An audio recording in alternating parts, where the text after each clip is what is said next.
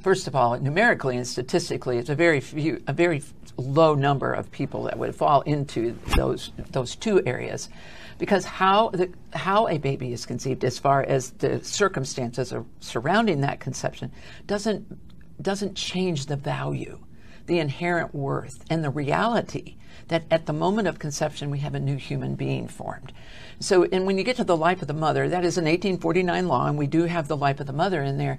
Our concern about the life of the mother is, fortunately, it's better than the health of the mother, okay, because that is way too broad.